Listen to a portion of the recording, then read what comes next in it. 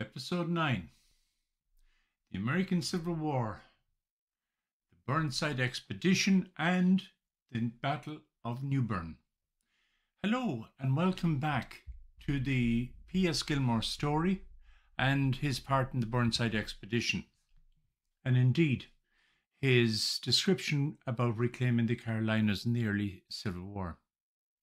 This is a story that has never been told, at least the way I tell it, and never been as much as such thought of, at least the way I found it out. So I hope you will enjoy it because it needs to be heard. So before I continue, please click like and subscribe so that you will be notified about the next episode. It will also help YouTube to rank the channel and spread what I feel is a wonderful story about Gilmore, and indeed a fantastic story about America. So please click subscribe. In advance, may I also tell you that I am about to mention some details that you won't have heard before. However, it's not possible to cover everything in such a short documentary, so sit back and relax. Continuing on the Roanoke battle we covered last week, and remember that happened on February the 7th and 8th of 1862. About February the 10th, a small battle took place called the Battle of Elizabeth City. And it was a naval battle and resulted in a naval victory for the Union and for the Burnside Expedition. Gilmore or the infantry did not take part in that battle in any meaningful way. The next battle he mentioned in any detail was indeed New Bern on March the 14th, and there was little doubt that this was a huge experience for both Gilmore and his band of musicians. Gilmore stated later in the year that the band's experience on the battlefield rendered the organization all the better equipped for musical service. He considered that the band was still a part of the gallant force from which he had been so recently detached, and we are proud to claim an attachment with so noble a regiment, which is at present in a high state of discipline, and in action may be relied upon as a unit. He defined officers such as Colonel Stevenson as a disciplinarian, commissary, judge advocate, and true gentleman, or the second in command, Colonel Osborne, who knew the full meaning of the word duty, and not only does he expect, but he sees to it that every man under his command must faithfully perform the same or suffer the consequences. Indeed, Colonel Stevenson later became Brigadier General Thomas Stevenson, and Osborne became Brevet Brigadier General. The line and staff officers are as full of enthusiasm as they were when the first glow of patriotism inspired them to go forth in their country's cause. The boys of the rank and file rather they doubt that a soldier's life is always gay, but there is a good time coming when they will look back with as much pleasure and satisfaction upon their war experience as the members of the band do at the present moment. That was in the history of the 24th Massachusetts Infantry Regiment by Alfred Roe, and it was written after they had been mustered out of the army.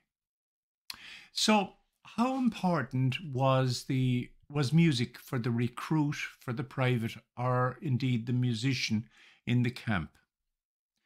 By coincidence, last week, a lovely letter was offered on eBay from the 24th Massachusetts Infantry. And this happens at, you can't predict what will turn up on eBay or on any of the auction sites. But all of the dates lined up. I didn't bid on it, and but this is the details that I got from this. The dates lined up, and as did the record of the writer line up in the same history of the regiment I just read from. It was written in October 1861. Josiah Osgood wrote home from Annapolis to his home and parents about camp. Today, a number of companies practiced in firing at a basket. Our regiment is winning as good a name for its fine appearance when on the review and in drilling in the manual of arms. In the latter, the regiment has won great praise. Our band has attained great attention. They nightly delight us with their beautiful music. If the men are ill-natured, music at once soothes out every rough feeling. Our privilege in hearing such a band as Patrick Gilmore's is, you can be assured, felt to be very great. Josiah was in Company C of the 24th Massachusetts Infantry Regiment, and he would survive the war. But from Roanoke and New Bern, in a letter by a volunteer to his girlfriend, Fanny Partridge, dated April 1862, we get another opinion of the band. It states, "I don't know what we would have done without our band. It is acknowledged by everyone to be the best on the division. Every night about sundown, Gilmore gives us a splendid concert, playing selections from the operas, some very pretty marches, quick steps, waltzes, and the like, most of which are composed by himself or Zoller, a member of the band. Thus, you see, we get a great deal of new music, notwithstanding we are off in the woods. Gilmore used to give some of the most fashionable we had at home, and we lack nothing but the stringed instruments. No. In place, however, we have fine reed instruments for which no other band can boast." And that was written by the regiment member, as I said, to his girlfriend in April 1862. But we have to emphasize, there were no luxuries for the men in camp. Heat, cold, frost, rain, mud, hunger, boredom, black horse flies, the smell of men and animals, death, dirty creeks, and a complete lack of basic sanitation, they were all in abundance. Only time and boredom were plentiful. Playing cards followed by headlice racing were the most popular pastimes, and music was welcomed universally. Otherwise, everyone waited for the next bugle call, for the next order, for the next battle, for the next letter to arrive, or waited for death.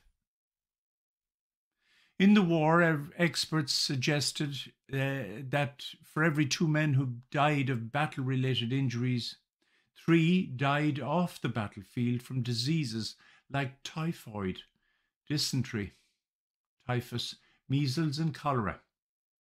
In this battle, that's New Bern, Burnside's forces suffered 90 fatalities.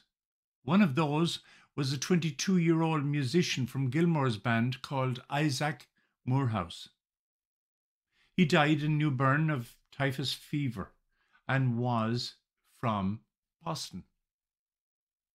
Of course, they also waited for supplies from home, such as this description from Charles Ramsey in the 44th Ohio Infantry Band, in a letter from November the 19th, 1861, from Camp P S in Virginia to his wife.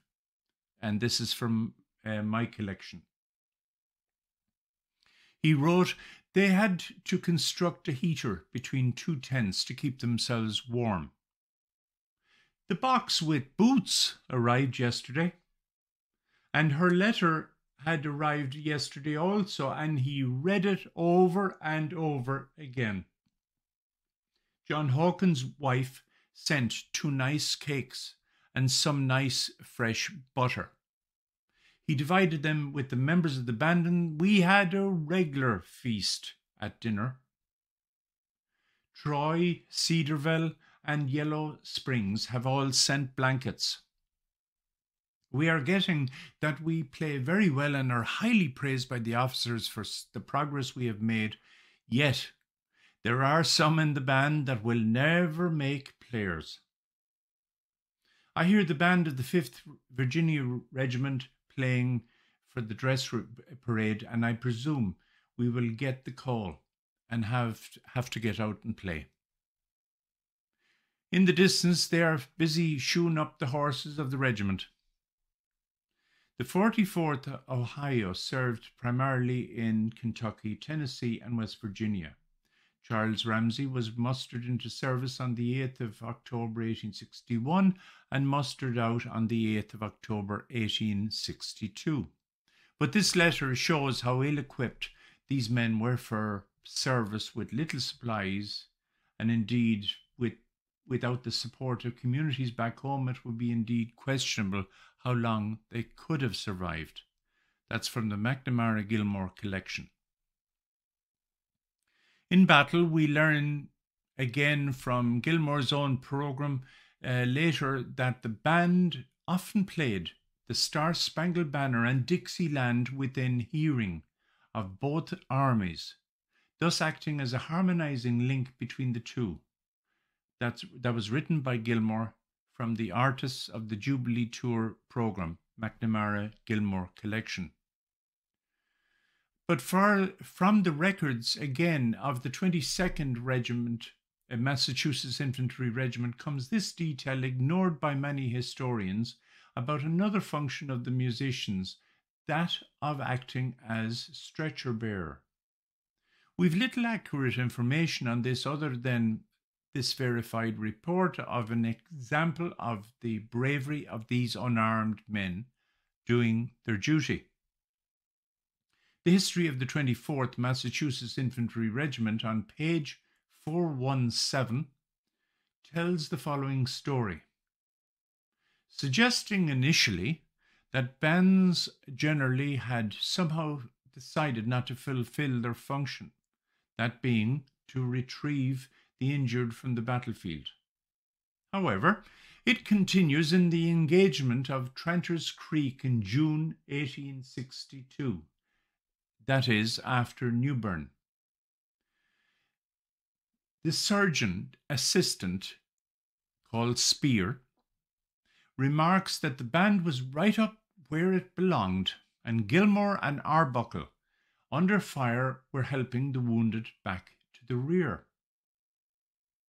Please note, Matthew Arbuckle was a brilliant first cornetist from Glasgow in Scotland, and a close friend of Patrick Sarsfield Gilmore until his death in 1880.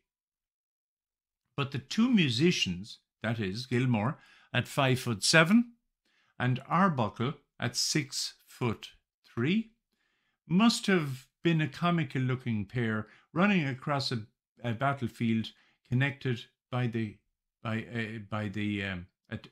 stretcher. Much later again, Gilmore, in fact 14 years later, told an amusing but heartfelt story about an event during the war when he acted as a stretcher bearer. I'll tell the story first in his words, and you'll see the reason I'm telling the story, because I think it portrays Gilmore as a person with frailties of any human in a war situation. You see, we musicians who march to battle are really the only ones who are protected, said Gilmore. We, of course, we can handle no weapons, and we're at the absolute mercy of the bullet and the weapon. To our duty of furnishing the inspiring strains to the marching soldiers, we have another one, that of carrying off the wounded from the field on stretchers. In one of the battles, we were on our way to the scene of action when we met a soldier running away from the field. "What's the matter?" I inquired in chorus with several others of the musicians. The man hurriedly replied, "Oh, nothing at all. I'm only wounded in one of the fingers of my left hand. I'm off to have it dressed and will return again quickly." But the light of inspiration had come to us. No unprotected march for us when our good angels had thrown such a great chance in our way. We seized the man and said, "Get on that stretcher." "No, no," he answered. "Only one of my fingers is hurt. I can get on faster myself. Why should I be carried? Do I walk with my hand? Let me go." He merely repeated my order. We nearly repeated the order, "Get on the stretcher." He didn't heed us, and again we said more emphatically, "Get on the stretcher." Seeing he was obdurate, we made a boldly seizure of him and put him forcibly on the waiting stretcher. Then we beat a hasty retreat with our burden. We carried him down a long hill to a place of safety, and we took good care to place our wounded soldier in a distant place of security. How were we to help it if the battle was nearly over when we returned to the field? I always tell the generals with whom I fought that I was always in advance of them, in the rear. In fact, later on in September of 1862, Gilmore gave a concert in Boston Music Hall in aid of raising money to equip new bands with instruments for the war. And he wrote in preparation for the concert, "We shall appear as a military band only, performing the gems of such music as have floated over the waves and mingled with the howling winds of Hatteras, such patriotic airs as fell upon the ears of the 3,000 rebel soldiers and echoed through the dense woods of Roanoke, such strains as followed our victorious march to New Bern and vibrated through the desert streets of that once first city, and much more than all of this music that has revived the drooping spirit of many a weary soldier and soothed the pain of many a wounded patriot." Yes, Gilmore was indeed loyal to the cause of the Union. It was indeed his ambition to correct what he saw as the wrongs suffered by the oppressed slave population, and he would never swerve from that aim. Gilmore's band was mustered out, like all other bands in the Union, by General Order 78, and was issued in August of 1862. The muster-out date for Gilmore's band itself was October the 2nd, 1862, and the band, which numbered 25 at enlistment, had lost one member, Isaac Morehouse, in New Bern, of typhoid fever. Coming up next week, we will visit New Orleans and how Gilmore, having been mustered out of the army and been given an opportunity to basically semi-retire in the safety of Boston, how he decided to go back to war. Thank you very much, and please click on subscribe. I appreciate your attention, and I would appreciate any comments that you have.